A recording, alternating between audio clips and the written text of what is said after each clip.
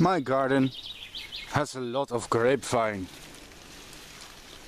And I've sleeved something special on it. I'm going to remove the sleeve now. So I have to put away my camera for 1 second, I think. Because it will be hard to remove it with one hand, I think. Or maybe not, let's try. Let's open this up. Oh wait, it's working. I don't have to put away my camera. Here we have nice grapes. Of course, I'm not going to eat them. They're food for a nobler creature than me. Let's see, where are you? Where are you? It's hidden in here somewhere. It should be. Either that or it's hidden in the sleeve. That could be as well. Ah!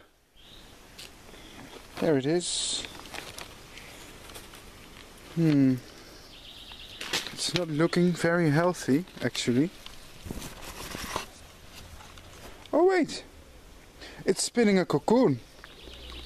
I'm sorry, this video is going to seem very schizophrenic to all of you. 1 second, please. Oh, it's spinning a cocoon. That's why I couldn't find it. There you are.